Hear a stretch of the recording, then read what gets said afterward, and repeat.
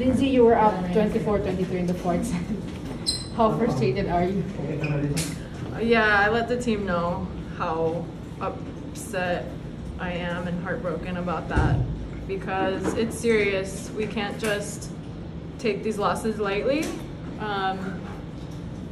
We definitely had every opportunity to win that game, and we let it slip through our fingers. So I let everyone know how that can't happen, and we all need to be accountable for that loss, and we need to really make an effort to improve in the coming weeks, because it's urgent.